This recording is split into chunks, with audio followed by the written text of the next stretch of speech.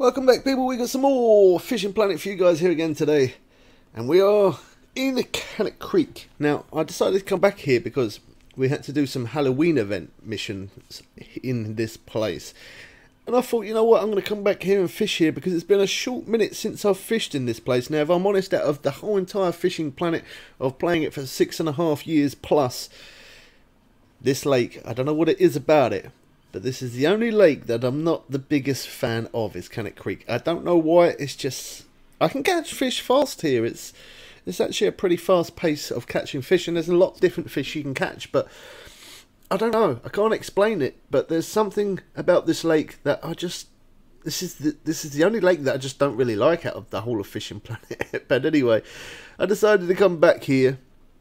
I messing around with the Rivertex rod, and this I used part of the Halloween event as well.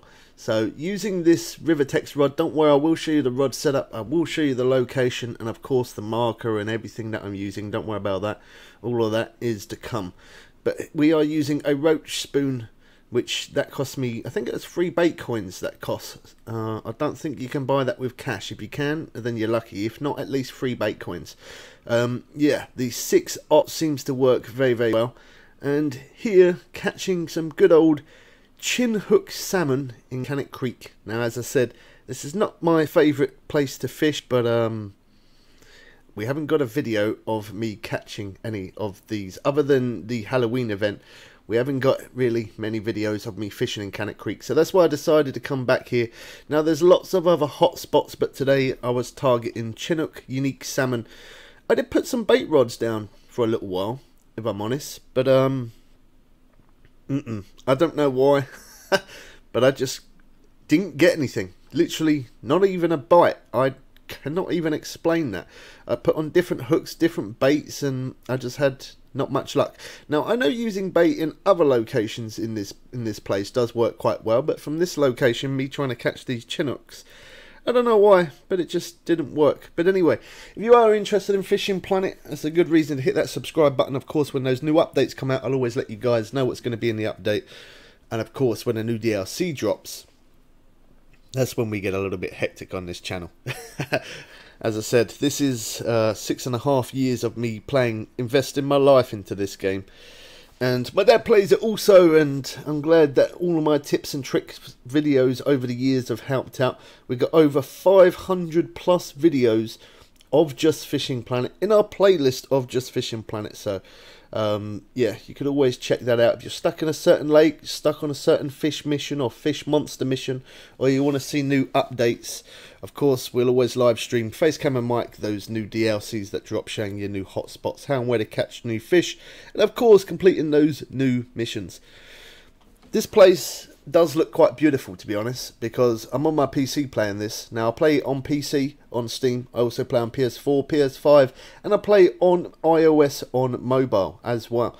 And I'm max level in all of them, apart from the mobile. I've got a bit of work to do on there still, but I keep on coming back to PC because PC is my main account, and not just it's my main account, but I can also crank up the graphics on PC to max graphics, and this game does look really nice when I crank it up. So a £60 Chinook salmon. Now, I think these go up to around about 80 odd pound, if I'm honest. They do go, yeah, they do go up quite big in size. I noticed that you can here, well, actually, to start off with, we was fishing night there. Now we're here early in the morning. We started at 7 AM because that was the peak time. You can catch these as unique in the daytime, early morning, peak times, afternoon. I felt like that the evening was the best time to catch these, and when I say best time, I probably say that's how I caught them the most quickest, the fastest way, was in the evenings. Just before it gets dark, these Chinook salmon are absolutely everywhere, all around here.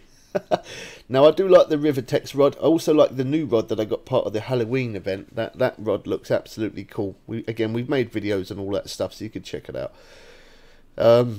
Yeah, smack that like button. Lets us know you're still enjoying Fishing Planet. It makes me always willing to try and put as much content out there as possible. The more people that like it knows that it kind of tells me that I know that I'm doing a good job. So Yeah, smack that like button. Leave your comments in the comment section below. I always try my best to respond to every comment. Don't take it personally if I don't respond to you. Just sometimes it is kind of hard. I've got over 1,000 videos on YouTube, so it's kind of hard to try and comment back to every single video, but I do always try my best. Now, the only thing when you're catching these that you got to kind of watch out for a little bit is they do kind of bolt off, but they also do start running towards you as well. Now, I don't know if you noticed a minute ago, but the line went really badly slack, and I had my finger on the strike button, kept my finger on the strike button, and kept speed reeling as fast as I could, because that's kind of how you lose these fish when you catch them. When you hook them up, after that, there is a possibility you can lose them quite a few times, and that's by slack line. I did, throughout making this video, I think I lost about 4, and they were pretty decent sized fish, to be honest. They were, yeah, I had them on for as long as this, if not longer than this, and yeah, because some of them swam towards me. I did lose a few here and there, but they're good fun. Now, of course, I know the Nile perch, catching those at 450 plus pound, is great and it is fun, but sometimes I'm not really a competitive person, to be honest.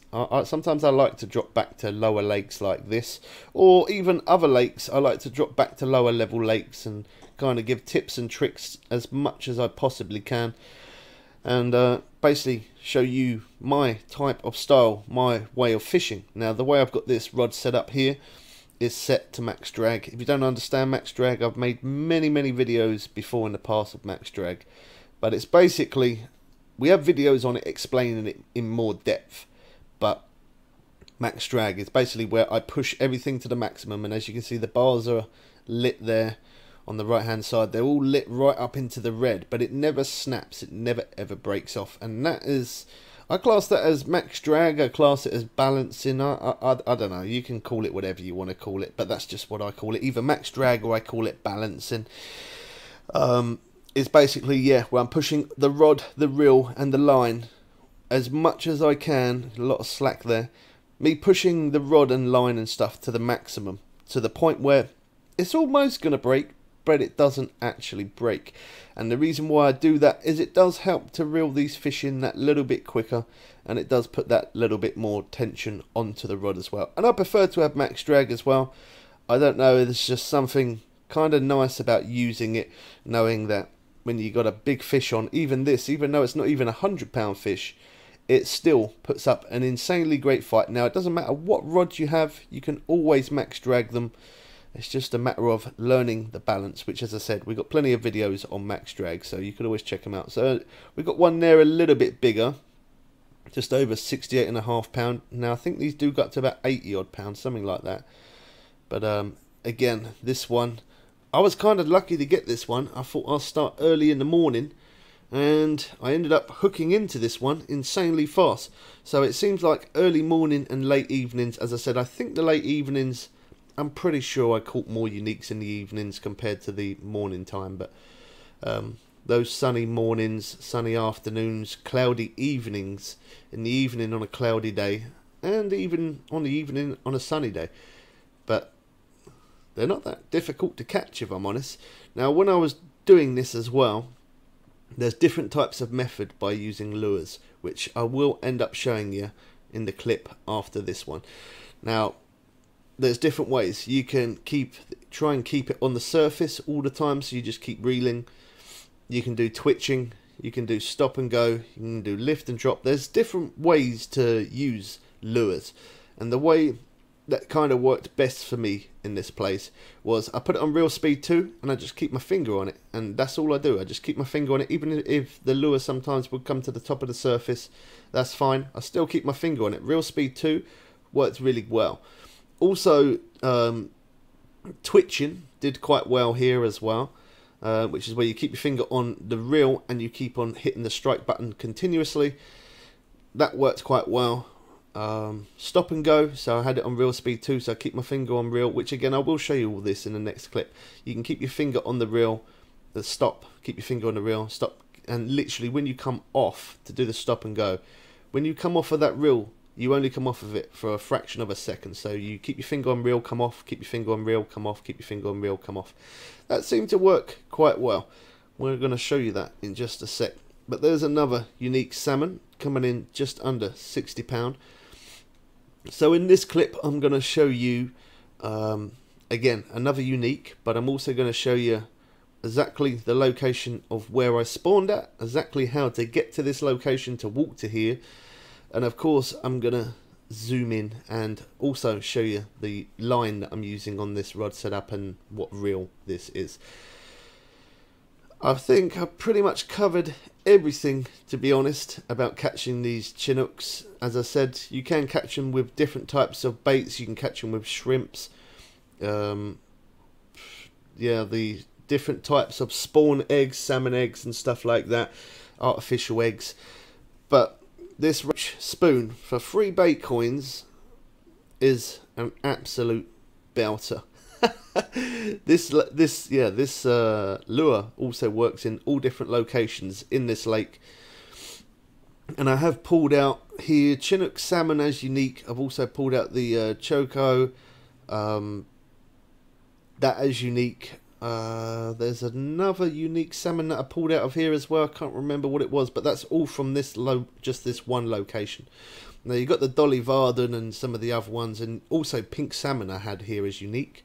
So there's quite a few different uniques here that you can end up running into, which is quite nice. But also using this lure in different locations on this map does work very well in Cannock Creek. So I definitely recommend for you guys to buy it. Now, I'm not sponsored by Fishing Planet in any sort of way. I always give my personal opinion on just what I think. Does my opinion mean anything? Maybe to some people, maybe to some people no.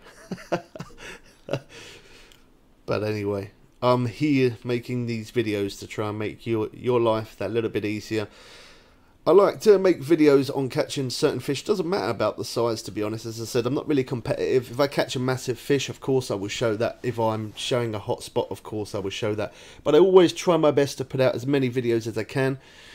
Normally I put out at least one video every day. On the rare occasion I might miss the odd one video here and there, and that's because of editing or because of other things going on in real life. But I always try my best to put out at least one video. Recently, over the last couple of months, I've been so busy on the YouTube grind, I can't even tell you. We sometimes, obviously, Fishing Planet is the main game I play, but sometimes we show new games, old games, lots of pre-ordered games as well. Again, that's a good reason to hit that sub.